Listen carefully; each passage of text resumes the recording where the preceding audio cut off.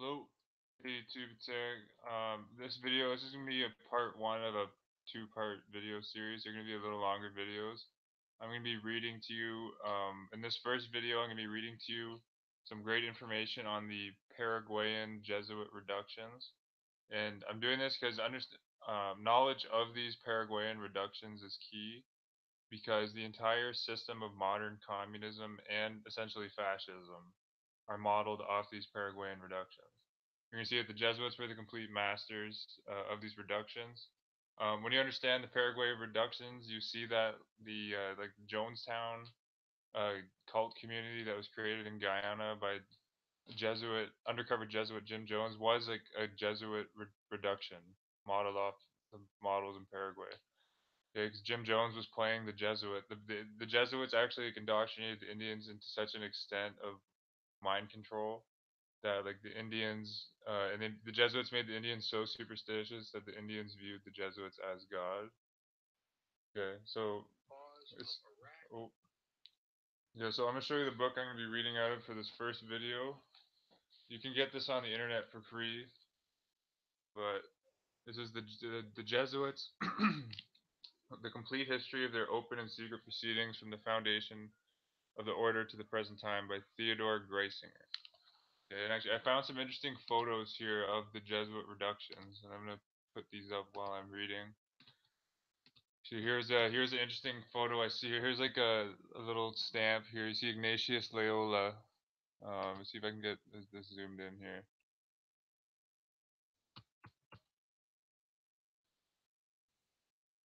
Yeah, there's a stamp here for one of his. Yeah, there. I know there was a reduction called Saint Ignatius. Yeah, but I'm gonna get to the. So this is page 127 of Theodore Greisinger's book. Okay.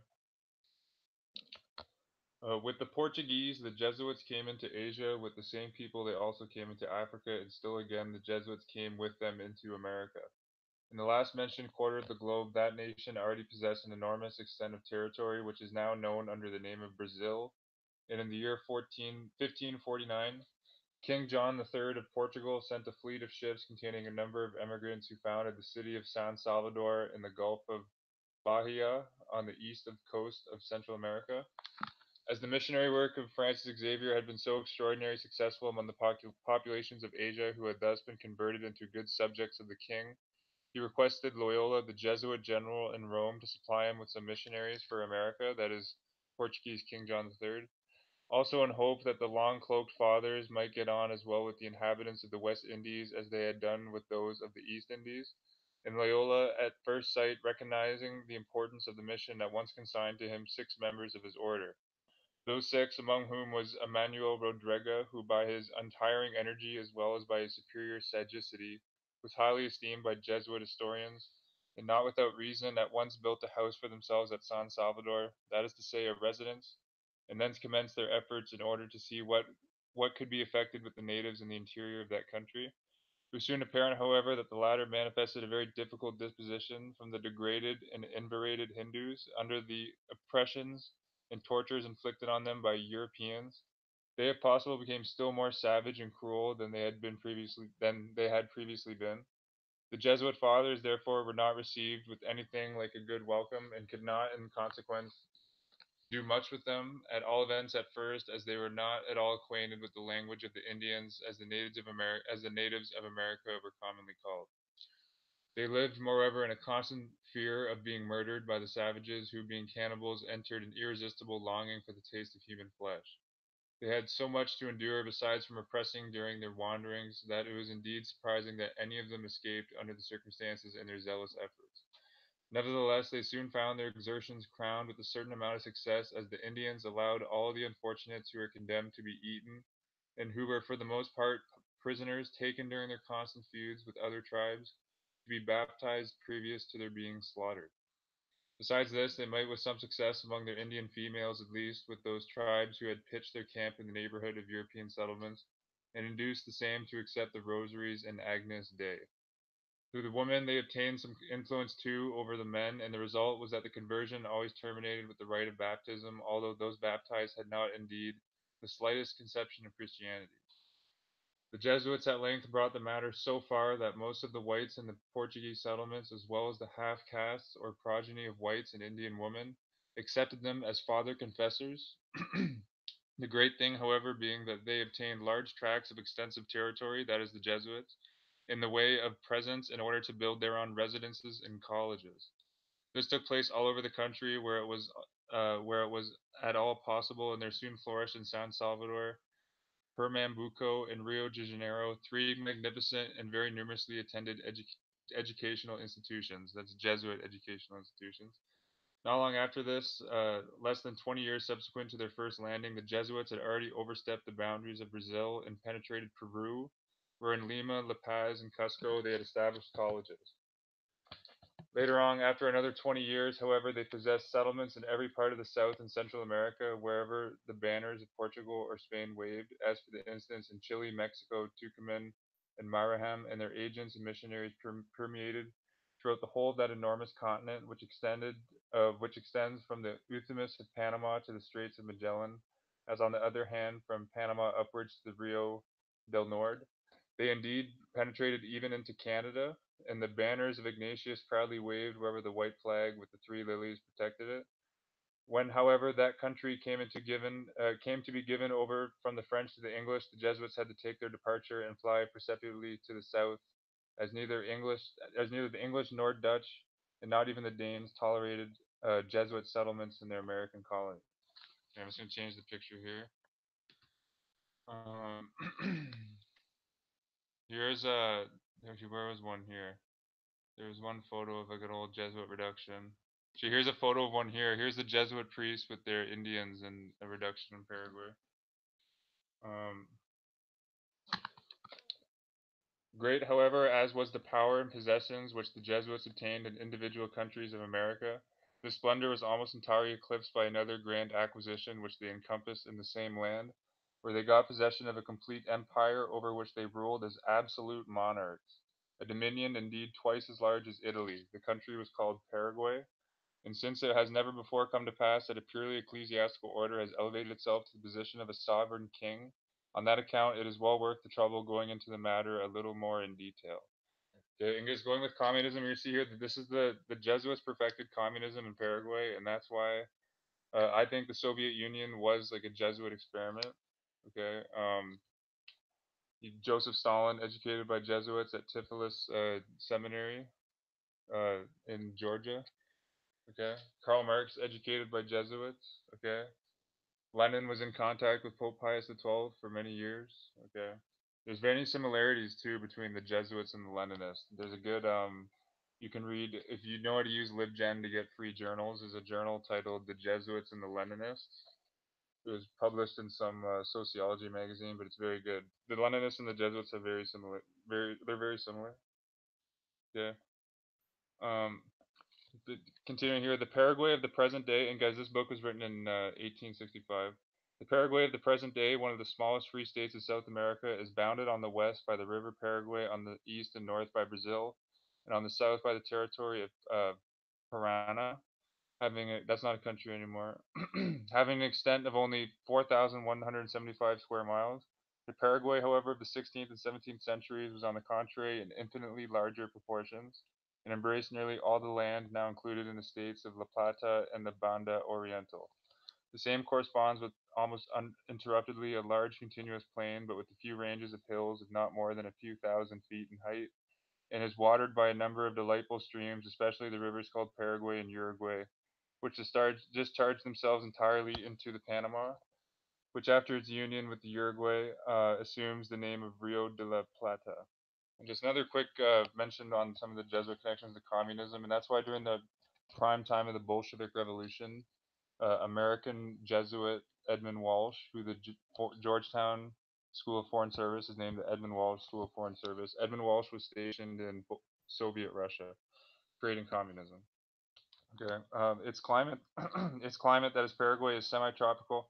On that account, its soil surpasses in fertility that of almost any other country in the world. Consequently, not only do the ordinary descriptions of fruit which are made of use for food by man thrive and prosper, but also such plants as tobacco, cotton, and sugar can be grown there with advantage. Of not less importance, but perhaps indeed much more, is the condition of the animal creation therein. On the one hand, there are to be found enormous troops of all descriptions of wild animals, such as swine, stags, and different kinds of deer, while on the other, domesticated animals, more especially horses and other cattle, abound in herds. Nothing, however, surpasses the magnificence of the forests and the so-called barigios of no less than 3 fathoms in circumference, as also palm trees of 180 feet in height are by no means uncommonly to be met with. In short, is it indeed a wonderfully delightful country, being the only region, perhaps, which can be made available for such as it, opposite uses, as it happens that enormous tracts during the rainy season disappear under water. First discoverer of this superb territory was the Spaniard Juan Diaz de Solis, Grand Pilot of Castile, who in the year 1516 entered into the Rio de la Plata and was killed by natives. He was afterwards eaten by them within sight of his ship Cruz. 3 years after this, Don Meriton de Sousa, Captain General of Brazil, sent Alexis Garcia, along with 4 other Portuguese, all brave and powerful men, to the Rio de la Plata in order that they might endeavor to penetrate thence into the gold and silver coasts of Peru, which at that time belonged to the Spaniards. On this adventurous journey was indeed effected. And this adventurous journey was indeed effected. On the return journey, Garcia and 2 of his companions were massacred by the savages, and the 2 remaining ones succeeded in reaching alive the town of Bahia or San Salvador. The expedition of George Sedano terminated in a result quite as unfortunate. He, with 60 other Portuguese, set out likewise from Bahia for the Parana, and they also, through the treacherous cunning of the Indians, all found their graves in the same river. At last, the Emperor Charles V, in the year of 1525, sent his grand pilot Cabot, as John Cabot, with 5 ships to the River Plate, and this distinguished mariner succeeded in ascending it until he arrived at Paraguay, and consequently, no one but him can be thanked for the first correct information concerning that country. He took possession also of the whole territory of Parana or Paraguay for the Spanish crown, and erected at the confluence of the Rio Tercero with the Parana a town later known afterwards by the name of Cabot's Tower.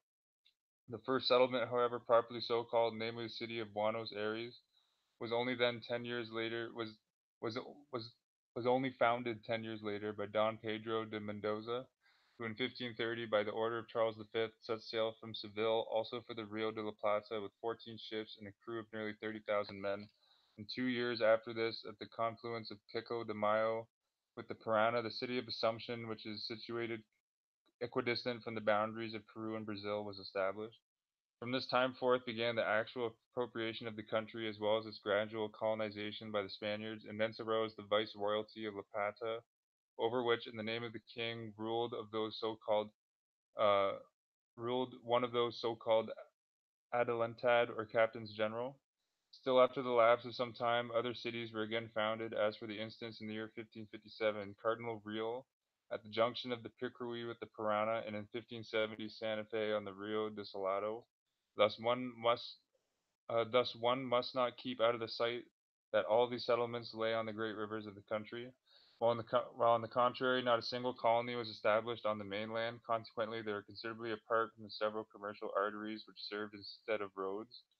On the other hand, the said mainland continued to be quite uncolonized, completely unconquered, and thus thoroughly unknown to the Spaniards, who, in the provinces subdued by them, only troubled themselves about to search for gold and silver, and had no desire to know anything concerning agriculture and the breeding of cattle, or indeed industry or trade, proving themselves here, as throughout the whole of America, to have but a bad talent for colonization, as the Spaniards. Every one of them who embarked for the America desired only to live like a nobleman, regarding it as derogatory to engage himself in the very slightest, or so the nobleman regarded it as derogatory to engage himself in labor of the very slightest kind. Under such circumstances, the captains general must very shortly have come to the conclusion that the provinces entrusted to them could never attain any degree of development, or arrive at any property or an order, unless the natives of the country, the indigenous Indians, could be induced to become efficient citizens. These indeed formed by far the greater majority of the population, and from them alone could be obtained the labor which was wanted most imperatively. And I put another picture up here of the reductions. Um, I don't think that's a reduction photo here. Here looks like here's a remnants of a reduction here of a Jesuit mission in Paraguay. Okay.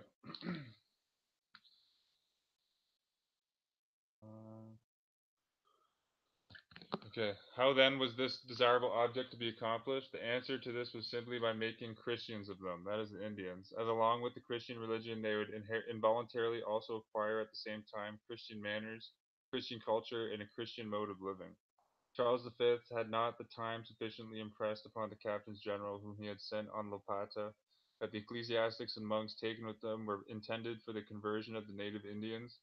Neither did Philip II see to this. The captains general, too, were in this respect very remiss in their duty as to the orders they gave. They brought out to Paraguay, it is true, several Franciscan monks, among them whom Francis Solano and Ludwig de Bolanjos were notably distinguished. Moreover, of the province of Paraguay was given a bishop in the person of John de Barras, also a Franciscan monk, and the city of Assumption was raised to a see, in which he himself made a solemn entry in the year 1554. He had, however, no great desire to prosecute with vigor the introduction of Christianity for two equal weighty reasons. In the first place, on the account of the behavior of the Spaniards, which displayed the strongest contrast to the teaching of mildness and benevolence indoctrinated by the gospel, as it is notorious with what unmerciful severity and cruelty the proud, insatiable conquerors treated the poor oppressed natives. And in the second place, there was no desire on the part of the latter to embrace the religion acknowledged by their tormentors, as on the contrary they disliked this religion as much as the Spaniards hated them. And if here and there, in order to escape oppression, they allowed themselves to be baptized, they immediately, as soon as a favorable opportunity presented itself, reverted to their original faith. Then again, there is a complete dearth of the priests, and there existed whole districts where there was not a single member of the fraternity to be seen, no one to baptize and marry, no one to instruct the young, no one to tender extreme unction to the dying on their way to eternity. Should, however, an isolated spot happen to be so fortunate as to possess one or at most two ecclesiastics, they are practically of no avail among this vast extent of territory, and on account of this want for power, but much more even from the circumstance that a few were acquainted with the language of the Indians, it became evident that all attempts to convert the unbelievers must be abandoned. And whence arose this great want? Simply from this, that Paraguay was still completely devoid of civilization, and lying as it did but beyond the sphere of traffic in the commercial world, it could offer no powers of attraction to the Catholic priesthood accustomed to the enjoyment of every description, and on this account it was even the begging monks of the lowest grade looked upon this distant land as a kind of penal exile, having as yet but the attributes of a wilderness which no one could have any desire to become acquainted. During 70 years, therefore, the conversion and civilization of the Indians made but little progress in Paraguay. This is to say, up to the year 1586. It then occurred to Don Francisco de Victoria, the newly appointed bishop of the province Tucumán, adjoining Chile, in the whole of those extensive dioceses, there did not exist even a couple of dozen priests, whether it would not be well to crave an assistance from them the society of Jesus. The want, indeed, must have been very urgent, otherwise Don Franciscus, who belonged himself to the order of the Dominicans, would not certainly have entrusted any such idea. Uh, be this as it may, it pleased the first bishop of Tucumã to call in the aid of the Jesuits, for the reason that by this time good service had been done by them in the neighboring states of Brazil and Peru in the way of conversion. He at once, then in the year 1586, wrote to the provincials of both the above named states, the fathers Anchitia and Atzian, who indeed at once compiled with his wishes and immediately sent to him to begin with 8 members of the order, promising at the same time that more would follow if they were needed. More Jesuits would follow. This was indeed hardly required, as there were no ordinary fathers skilled in merely in dispensing of the sacraments and the singing of the masses, but persons who likewise understood something of what monks intended to act as missionaries had not hitherto studied, namely the language of the natives, concerning which much zealous attention had been bestowed in all of the Jesuit colleges of Brazil and Peru, and consequently they could come to a good understanding with the natives from the commencement. This was the foundation of a Jesuit settlement in this part of America, a very modest and innocent beginning, as one sees, but after a few years both modesty and innocence were lost, an entirely different condition of affairs came into play. From the town of Tucumán and its provinces, the fathers visited the remaining cities on the country one after another, especially Caruda and Assumption, along with the extensive province of Gaira, which latter was selected as the sphere of duty for fathers Ortega and Fields, who were more especially versed in the Guyanian language, and who the longer they regarded the territory, the more they were pleased with it. They tried above everything to make themselves at home in their settlement, exactly the same as they had done in India, Japan, and China. It still required, however, fully 3 years before they obtained their first possession, then indeed, but a very modest one. So much so that it might almost be called mean, as it consisted merely of a small dwelling house with an empty small chapel in the town of Villasoria. From this time forward, progresses, as may be said, went on at a galloping pace, and in accordance with the idea originally entertained, a large number of new members were sent to their assistance from Peru and Brazil, and among them several fathers of distinction, as for instance Romero, Caspar de Monro, Juan Viana, and Marcel Lorenziana. Those were Jesuits. So after the lapse of 2 years, as may be supposed, they were able to found a college. This took place in the year 1593 in the city of Assumption, the capital of Paraguay, and the Spanish inhabitants of it, including the government and principal nobility, taxed themselves to such a considerable extent that they were enabled to erect a quite beautiful building adjoined to the church. In the year 1599, this building was followed by the erection of a mission house in Corduya, with a magnificent cathedral, and there was every appearance that very shortly similar establishment might also be founded in Santa Fe as well in other towns. This, however, did not prove to be as the case, as in the year 1602, the whole tenure of the Jesuits. Uh, the whole tenure of the Jesuits in Paraguay assumed a totally new aspect. See, I'll get a different photo up here of a reduction. Here's like a map here of some Jesuit reductions in Paraguay here and in Brazil. Hey, what's up, guys? Hope you're all doing well. So you see, up to this time, they had worked as true missionaries, and indeed, as we have seen, they had acquired here and there landed property and even built a college or a mission house, whilst they were at the same time occupied and traveling about from one district to another, and from one tribe to another, in order to proclaim everywhere the cross of Christ. This constant journeying backwards and forwards, however, owing to the great distances at which the settlements lay from one another, gave rise to great difficulties. Moreover, they could not reckon that the Indians, as soon as their missionaries had turned to their backs, would not revert to their heathenish practices. Consequently, it appeared evident to them that if any permanent impression was to be made among the natives, it would be necessary to give up this system of traveling about and take a permanent abode among them. Uh, this was one discovery which up to this date had been made. A second consisted in this, that the Jesuits by this time had become aware of exactly how enormous the territory that went under the name of Paraguay was situated. While this still remained a secret to the Spaniards in general, beyond the couple of towns in their immediate neighborhood lying on the great rivers. The latter, for instance, had not gone further into the country that is Paraguay than up the first waterfall, and they continued to be in great ignorance respecting the vast territory which lay between the Uruguay and the Parana, as well as between the latter and the Paraguay River. They had not taken the least trouble to become acquainted with that is the Spanish, with the different tribes inhabiting these regions, or to gain their friendship, but their whole plans had consisted in laying the severest possible yoke upon all such nations as they had been able to subjugate and keep them on their plantations or commands. These were designated in Paraguay at the most slavish work. Uh, all this, indeed, much more, was known to the Jesuits operating in Paraguay, only too well, and they, of course, made an accurate report of the true state of the matters to their general in Rome. And who was he? By the same Claudius Aquavia. Yeah, I'll pull up a picture of the Jesuit general while these reductions were going on. This is the Jesuit Black Pope here. Okay. Italian.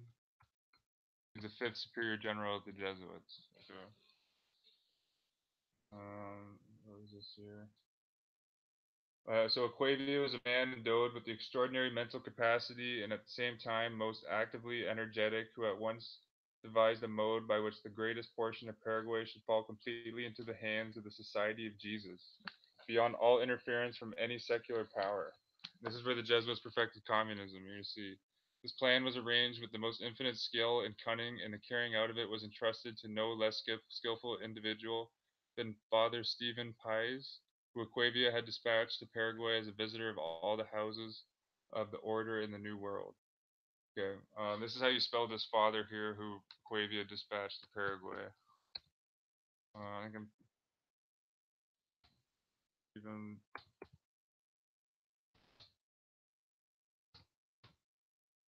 See if I can get this.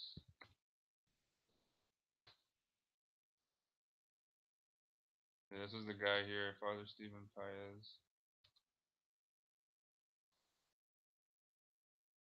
He's here. Yeah, looks like his name is Pedro Paez. SJ. Yeah, Stephen Pedro Paez. Okay. Um,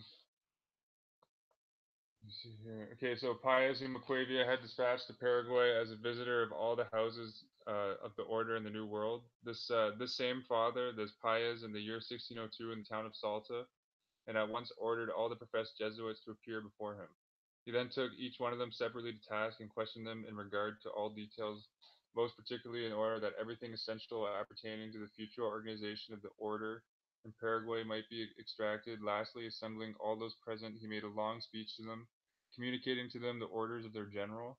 These were to the effect, as already indicated, that a proper and distinct Christian state must be constituted in Paraguay, over which the Jesuit general in Rome should rule as absolute monarch, and in order to carry out this comprehensive idea, uh, each one had to do was assigned to each, the work each one had to do was assigned to him, that is to each Jesuit. From this time forth, each step was taken by the Jesuits in Paraguay, was most carefully considered, and when progress was but slow and often effected by by very roundabout ways, the great aim and object was to be attained. The great aim and object to be attained was never lost sight of.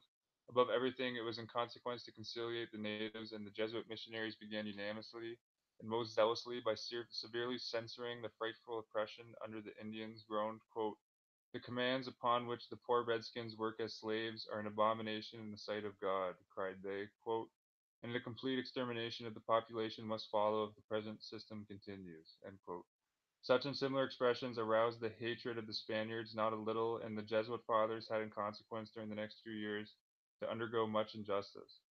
They were indeed regularly driven out of several of the towns, such as Cordova and San Agio, and they won over all the more retainers among the Redskins, and they succeeded in converting and making friends of a most inconsiderable portion of the great nation of Guaranas, that is, the inhabitants of Gaira. Previous to the Spanish conquest, the tribe of Tupinambas Indians was by far the most powerful in Paraguay, being distinguished at the same time for its peculiar ferocity. To them, indeed, may be ascribed to the cruelties to which intruding whites were subjected. They, the Tumidabas, slaughtered their prisoners. They looked upon human flesh as the most delicious food under the sun, and they offered resistance to the death against the God of the Christians. As they came to be aware from many years of warfare that the weapons of the white man were too much for them, they arrived at the bold resolution, turning their bucks on their fatherland, and at once carrying this resolution into effect, withdrew far into the wilds of the primeval forests, up the broad valley of the Mararon or Amazon River, to a region so distant that they hawked the pale faces and would never venture to penetrate there. Now I'm going to go back to pictures of reductions in Paraguay. Okay. Yeah. So here's a picture of like an overview of like a Jesuit reduction community here. Okay. The vast plains of Paraguay, Parana, and Uruguay thus remained abandoned to the other tribes, which had hitherto been in some measure dependent on the Tumambas, with the Aptidas and the Cahivas and the Chachaquis and the Luz, the Frontones and the Amagunkukas. Sorry if I'm botching these Indian tribe names. As well as before all of them the Gairanas, who were more numerous than all the others put together. The latter fact must have directed the attention of the Jesuit missionaries to those in particular, and furthermore, they had the least wild character of the various tribes of redskins in Paraguay. On the one hand, it was founded that they were not shut from from some kind of civilization, as they lived in villages ruled over by hereditary caciquin, or heads of clans, and existed amongst entirely upon corn and maize, which they planted while other tribes led a nomadic life and shifted about from place to place, regarding the chase as the only employment worthy of a man's consideration. On the other hand, there laid upon a reproach of the want of a warlike spirit as well as a deficiency in energy, and they tamely submitted, although filled in their inmost soul with the most intense hatred, as all over the Spanish commands they were made use of by the whites as nothing else than beasts of burden and treated accordingly.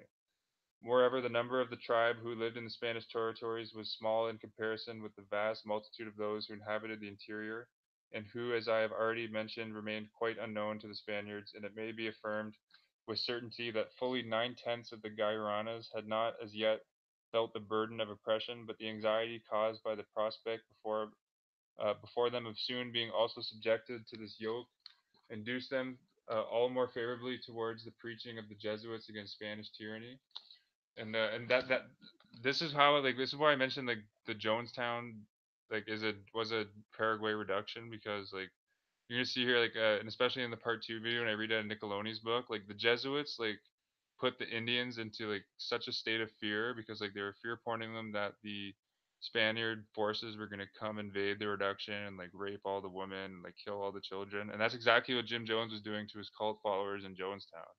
He was saying that, like, the American government and the American government, like the British governments, are gonna, like, come into Jonestown and, like, shoot them all and, like, round them all up and stuff like that. It's the exact same tactic. Okay. Let me see here. Such was the state of matters at this time in regard to the Guaranas in Paraguay when the Jesuits came to the determination of creating a government of their own, and it will consequently not astonish anyone as how they succeeded in procuring an entrance for Christianity. Having thus so far proceeded, they adopted the following plan of operation in the districts into which at this time the Spaniards had not penetrated. They induced those who were scattered about in the small villages to unite into large communities, which were called bourgegan or reductions. That is to say, communities that had been reduced into the Christian faith. Into each of these reductions were assigned two spiritual shepherds, of whom one a professed member, a long standing in the order, bore the title of a pastor or spiritual guide, the other, in most instances, a younger associate who had just arrived from Europe, being the designated vicar. This was the arrangement, as we shall soon see, as the foundation of their Christian republic, or if one would rather term it, their theocratic state. And this had such an innocent appearance that at the commencement at least it did not meet with any great opposition, either from the side of the Spaniards or that of the Guaranas. The sons of Loyola represented to the Indians that several small communities which they lay scattered about many miles apart were ill suited for protecting themselves against the attacks of the Spaniards, while if on the other hand they were collected together into the Burgaden or townships of 8,000 or 10,000 souls, they might readily keep off with ease the marauding white adventurers, and this naturally became clear to the understandings of the Redskins. They had further no reason to object to the "spiritual shepherds," that is the Jesuits, as they were in this way relieved from the supervision of the Caziquin and the superiors under the title of corregios or alliades, and handed over to that of the spiritual guides. In other words, the Indians were enabled to select for themselves their own secular magistracy, as previously, and the Jesuits merely affixed at the stipulation that in all punishments awarded by them, or in all weighty and important decisions, they must first of all attain the sanction of the said spiritual shepherds. And was this too much to require? So I'll get another picture up here. Um, yeah, here, look, here's a reduction here. Um, Okay, so continuing, truly the good padres treated them in such a fatherly and remarkable kind of manner that they therefore ought to be allowed the right of father over his children. In addition to this, the Jesuits, with perfect honesty, represented the state of affairs to their great patron and friend Philip III, King of Spain. That is to say, they explained to him in his high council for India in several communications that the chief obstacle to the speedy and permanent extension of Christianity in Paraguay and La Plata arose entirely from the recently arrived Spaniards being, without hardly a single exception, a set of haughty, arrogant, cruel, avaricious, blasphemous, and thoroughly dissolute men. Whence it happened that the natives could not do otherwise than entertain a disgust to Christianity itself on account of the conduct of these bad Christians. Moreover, the Indians were maltreated in such a shameful manner by the royal governors and officials that on that account a thorough hatred had sprung up against everything of Spanish origin. For this reason, if it was desired, then these poor creatures should be received into the bosom of the church. They should be equally protected from the tyranny of the governor and the bad example of the Spaniards. And these two desirata could only be accomplished by the Jesuits being permitted to carry out the long considered plan for the creation in Paraguay of a Christian republic.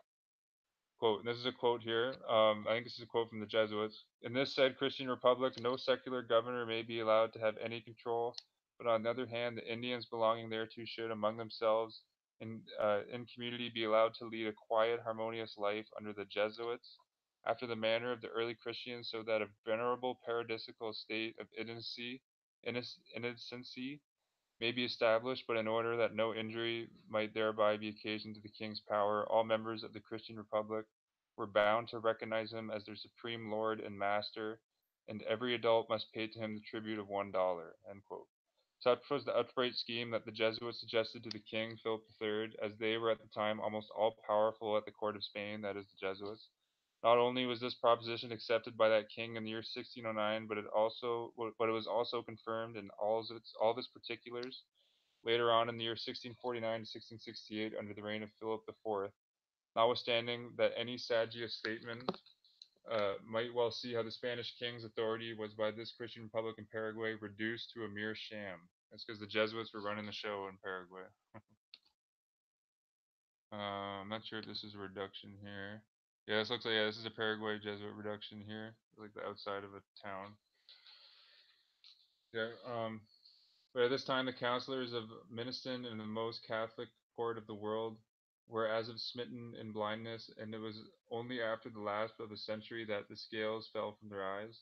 The first production, which received the holy name of Loreto, was situated in the confidence of the Pirate and the Parana, and was founded in 1609 through the exertion of the Padres Masita and Caladino, united into one small community somewhere about 60 small Guyaranda villages, which were in existence thereabouts. Next, after the Loreto reduction, came the Bourgade of Saint Ignatius, and I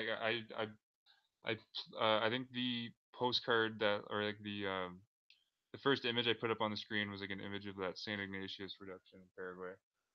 Okay, next, after Loreto, came the Bourgade of St. Ignatius, and subsequently a third and fourth, until at length, under the lapse of a couple of decades, their number amounted to about 30, with a population of between 9 and 10,000 inhabitants in each reduction. The internal organization of them was all the same, that is, they were governed each by a Jesuit father, who was also supported by a vicar as his assistant, and for the purpose of espionage. This Jesuit father, again, was under the orders of a superior, who was placed over the diocese from 5 to 6 parishes. The supervision and management of these, whoever rested with the provincial residing in Assumption, who again received his orders directly from the Jesuit general in Rome. One sees then that the Jesuits did not in any way proceed to work out a plan, but that they were in possession of a Christian republic as well, if not better regulated than the government of any secular monarch. The Indians, too, were not badly off with this system of administration, as they were carefully educated as good citizens. Moreover, were all accustomed to take upon some regular employment. Quote, idleness is the root of all vices, end quote, thought the Jesuit fathers. Thought the Jesuit fathers. That is, idleness is the root of all vices.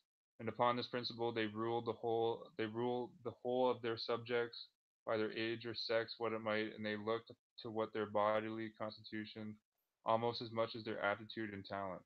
Agriculture and cattle breeding naturally came first and foremost as a pursuit, and most of the adult men were thus employed in the fields. Into their hands also the elder boys were confided.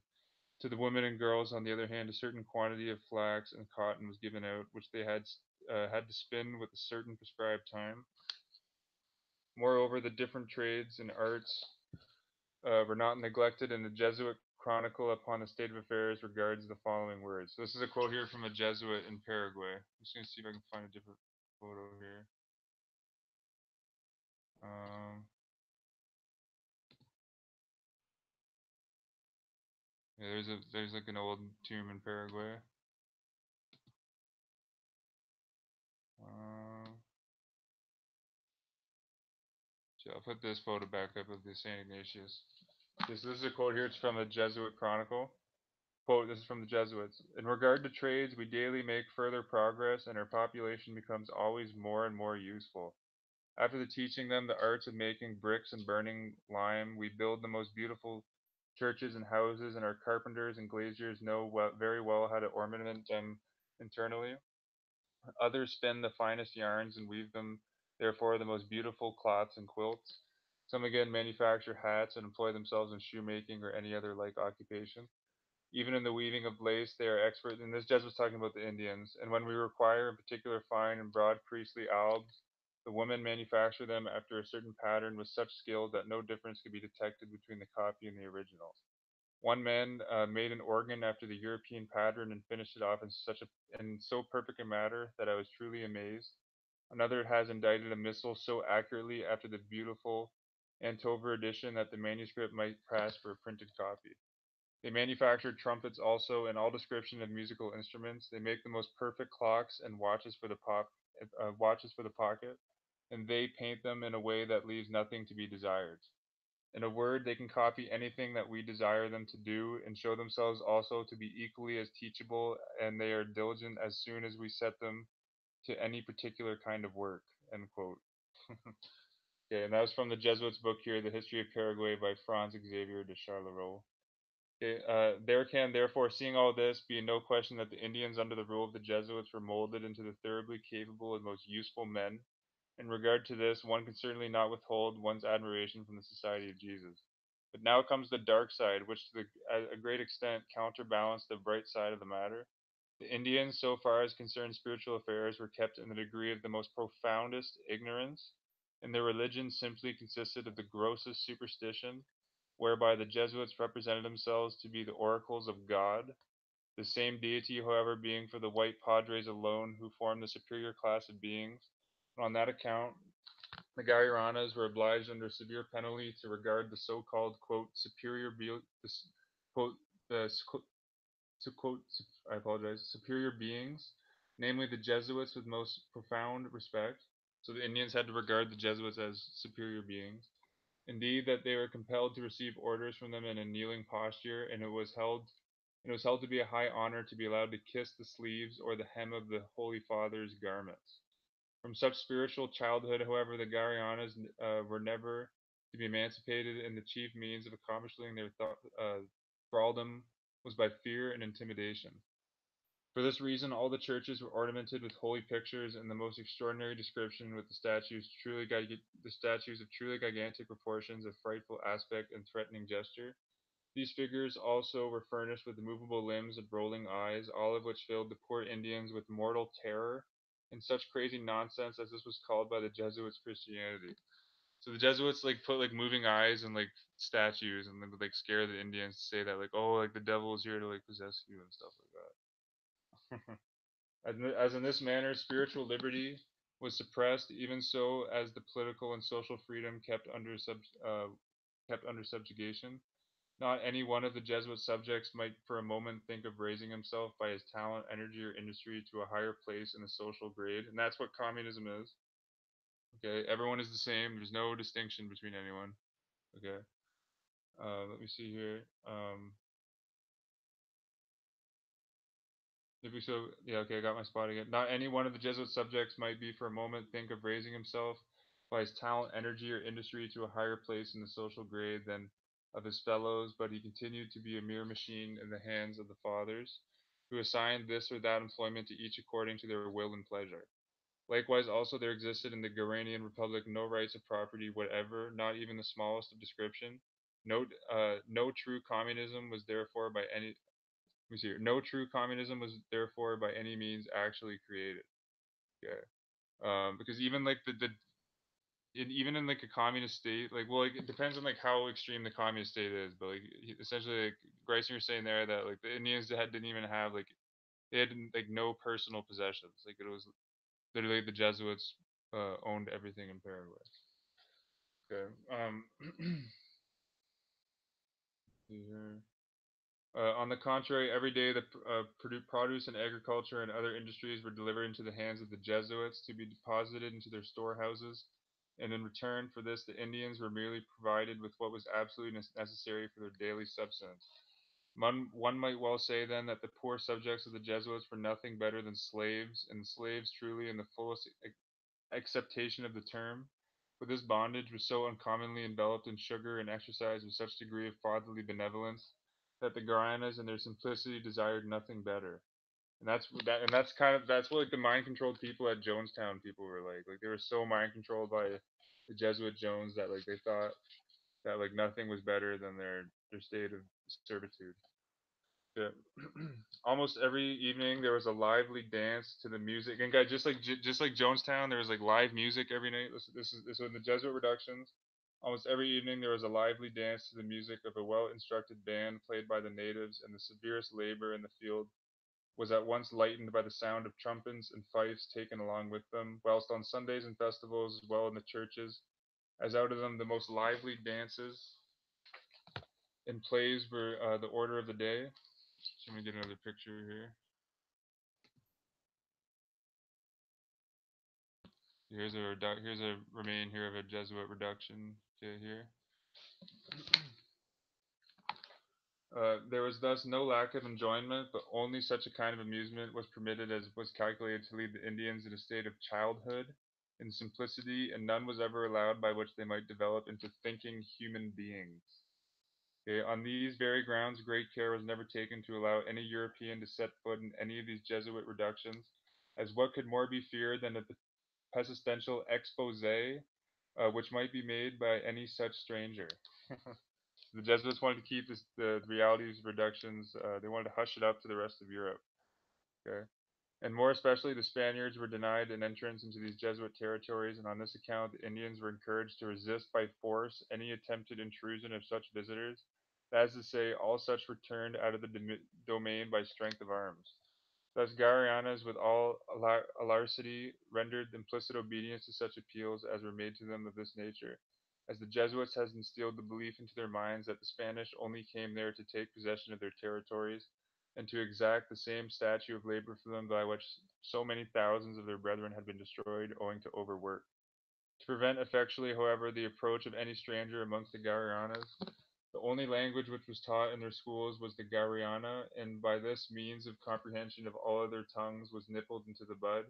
Indeed, the Jesuits even went so far as to form in every reduction or borough an armed force consisting of cavalry as well as infantry, and by means of these troops, well armed and drilled as they were, besides being also provided with artillery, they could easily get the better of any foreign attempt at instruction, even when made by force without the boundaries of this Christian republic in Paraguay.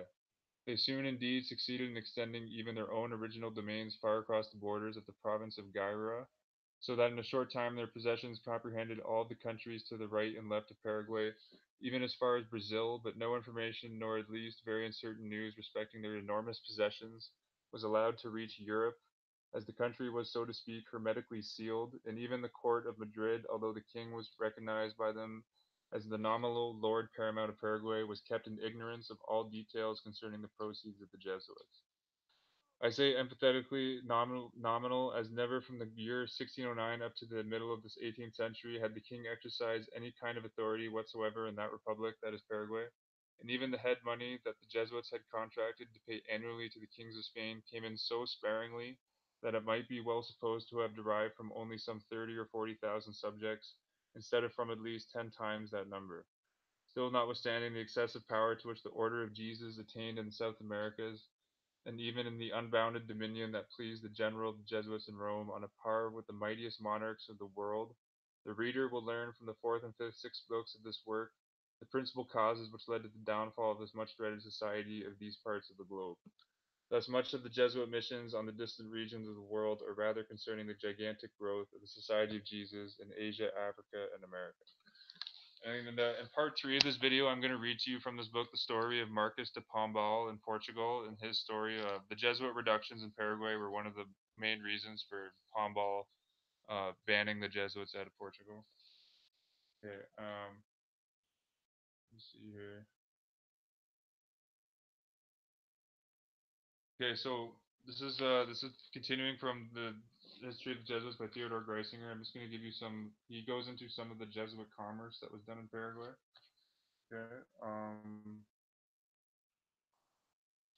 So this is page 422. There could not, however, be in the slightest doubt that the profit was something enormous, as their dominion of Paraguay alone, that is the Jesuits, gave them annually over 4 millions of ducats, and it is shown by an official report of the Portuguese Governor General of the town of Poisoy, Don Malthea de Angelos Guarteri, written in the year 1731.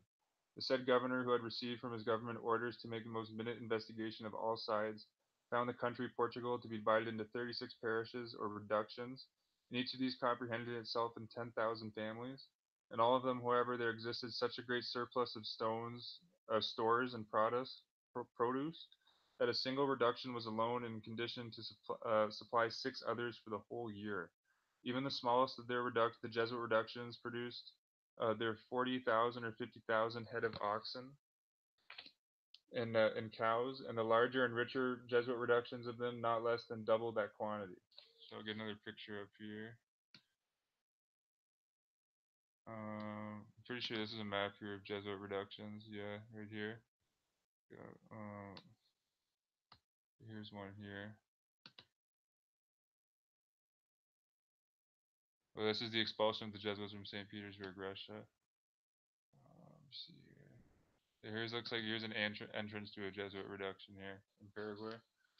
Yeah. In consequence of this, the Jesuits were enabled to export yearly to Spain about 300,000 hides of cattle, each of which was sold for 6 piastres or more, and the trade in leather brought even as much. The fields proved to be very productive, and all kinds of grain were grown upon them, as well as especially as tobacco, sugar, and cotton, which latter the Indian women were required to spin and weave. All these articles were likewise transported to Europe, and cotton stuffs were to alone yielded an annual profit of 100,000 heavy piastres. Everywhere to be observed, well-appointed workshops, and the Indians manufactured their most beautiful gold and silver wares. Moreover, there were numbers of locksmith shops and forges and foundries, and were not wanting in which cannon, mortars, and the like might be cast. However, the latter manufacturers were designed not so much for the uh, trade as for internal use, and the same remark as also holds good as the manufacturers of arms. As a particularly extensive commerce took place, on the other hand, of the so-called Paraguay herb, and as there was a sale for it almost all over the world, it indeed brought a profit which was certainly as great as the gold and silver mines in the other American countries. In short, the Jesuits derived from their trade in Paraguay truly immense sums, and these were dutifully taken into keeping by the superiors of the missions. Every 6 years, however, the general procurators came into the provinces and sent the proceeds to Rome, either in bills of exchange or wares. It was also to be marked that in every parish or reduction considerable storehouses existed, in which the wares and the land produce were stored until they could be conveyed to the great marketplaces of Santa Fe, Buenos Aires, and Tucumán, either for sale or for exportation. And from this it will be seen how exceedingly well the Jesuits understood the draining of their dominion in Paraguay.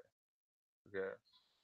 So thus did the Don Martha Angelos Guartieri report mentioned earlier concerning the Jesuits in Paraguay, the official report from the government of Paraguay in 1731, and he calculated, as already remarked, the amount of their commercial trade at even more than 10 millions of hard dollars. That's in 1731.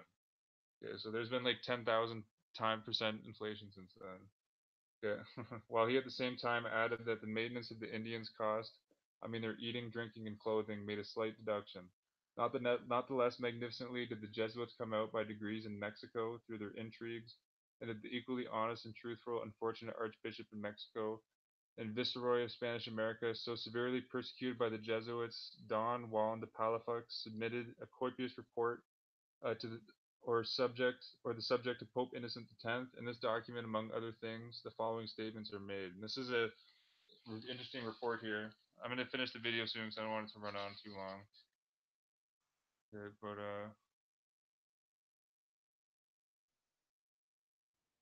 okay, here it is. Here, okay, this is the report here, coming from Don Juan de Palafox. This is a report he said Palafox submitted to Pope Innocent X. I find almost the whole wealth of Central America in the hands of the Jesuits, and the property they hold in herds of cattle and sheep is something truly enormous. Thus I am acquainted with two of their colleges, each of which numbers 300,000 sheep, and another commands more than 60,000 oxen and their pasturages. whilst the secular clergy, together with all other religious orders, have only three sugar refineries, and those very small the Jesuits possess in the province of Mexico alone, in which they have no fewer than 10 colleges, the six largest manufacturers that there are throughout the whole of Central America, and each of them represents a value from half to a whole $1 million. Indeed, some of them bring an annual net profit of more than $100,000, and this is in like 1730. Moreover, they also possess tracts of land which frequently extend for several miles, and these territories, which they farm as they belong to the most productive regions, bring them, the Jesuits, an immense quantity of maize, tobacco, and other produce. Also, very rich silver mines belong to their Jesuit colleges, and they have succeeded, in a word, to bring such a height to their power and riches that secular clergy will soon be compelled to beg their bread from the Jesuits. You see here, thus did Palafox write, and his statements were only too amply confirmed by from other quarters. Yeah. So I think I'm gonna end the video there. There's one more interesting quote I want to read to you from Francis Spellman's book, The American Pope. Okay. Actually, here's some good photos of Jesuit reductions here. Yeah, here's a photo of a Jesuit reduction. You see here the Indians lived in like complete poverty and slavery. The Jesuits just gave them enough just to barely survive. Yeah, they completely mind controlled the Indians. Yeah. Sure. This is just interesting. This is from the American Pope, the biography of Francis Spellman. We know Francis Spellman was initiated into the Jesuit Illuminati. Spellman was behind so many intrigues in the Cold War, the war in Vietnam, World War II. Spellman was like the official vicar of the American Armed Forces. Spellman was Jesuit educated at Fordham University. This is from page 223. On another trip, Spellman landed in Paraguay, where he warmly greeted the dictator Alfredo Storenzie. So Cardinal Spellman's greeting the dictator of Paraguay in 1955, Alfredo Storenzie, who had recently effected a military coup. Unlike the military dictatorships in Brazil and Chile that paid li- that unlike the military dictatorships in Brazil and Chile that at least paid lip service to helping the people, Stroessner made no pretenses. His military and police were rewarded with the graft, contraband, and the spoils of lucrative narcotics and prostitution trades. Upon his arrival, Cardinal Spellman went to the general's residence, where he publicly proclaimed what a pleasure it was to be in, quote, the ancient Catholic country of Paraguay, end quote. That's what Cardinal Spellman said. Cardinal Spellman said it was an honor to be in the ancient Catholic country of Paraguay. The Paraguayan dictator Stroessner, who desired just such a blessing from his regime, thanked the cardinal profusely. Let me see if I can get a picture of this guy with Cardinal Spellman. This is the guy here. This is the dictator that Spellman met in Paraguay, Alfred Stroessner. Here he is, former president of Paraguay. If you can get a photo of him with Cardinal Spellman.